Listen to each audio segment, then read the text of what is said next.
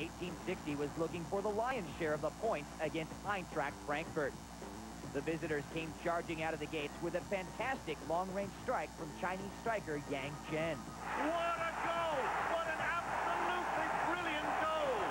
An absolute humdinger.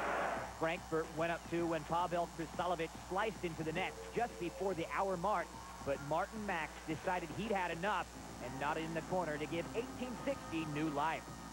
Frankfurt's hopes of an upset were wiped away by this Lionel-like handball 10 minutes from time. Thomas Hessler stepped up and nailed a perfect penalty kick to bring the Lions back from the depths with the draw. Next, we head